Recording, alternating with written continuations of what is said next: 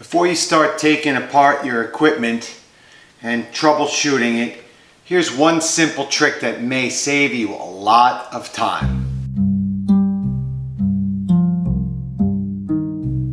Many of you may already know this, but it helps to have a little bit of a reminder. When you're tinkering around with your lawn equipment and your power tools, you should always start with the simplest solution first.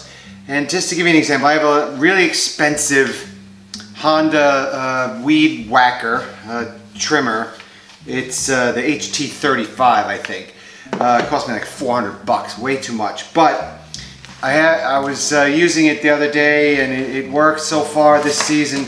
And then last week it would start and it would only stay on if I had it revved at full max. The minute I let it idle, it conked out. And I'm like wondering why that was. And I started taking it apart. I looked at the air filter and I was about to take it apart a lot. I'm like, wait a minute. Let me try fresh fuel first. I haven't done it yet. I'm going to take it outside tomorrow and we'll do a little test. Because stale fuel causes more problems than you can possibly believe. So we're going to see, before I take this thing apart, if fresh fuel, and I'll throw a little stabilizer in there to boost it up. We'll see if that solves the problem. Okay? So next scene, we're going to be outside with fresh gas. Okay, here's the string trimmer now. I added fresh fuel and watch what happens. You ready? I'm going to start it up and rev it really high, and then I'm going to let my hand off the accelerator and watch what happens.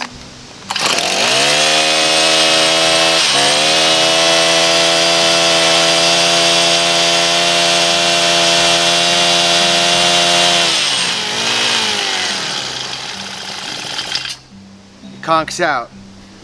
It wasn't fresh fuel. I let it run at high revs for about a minute or two.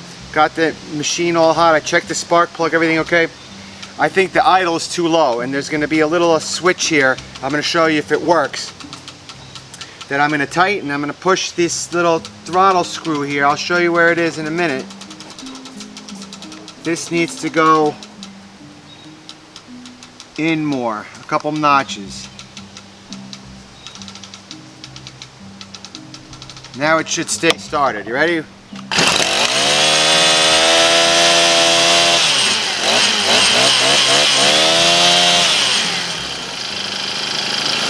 it stays. It's this thing here. You want to lower it.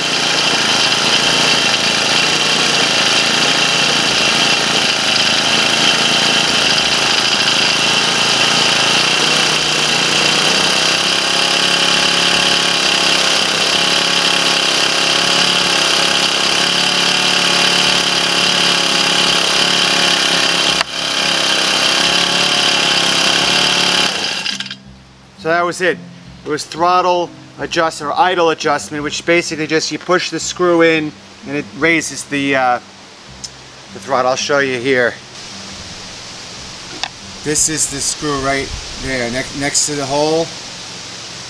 There's a little screw. You screw that clockwise until the idle is high enough where it's not spinning the head back there,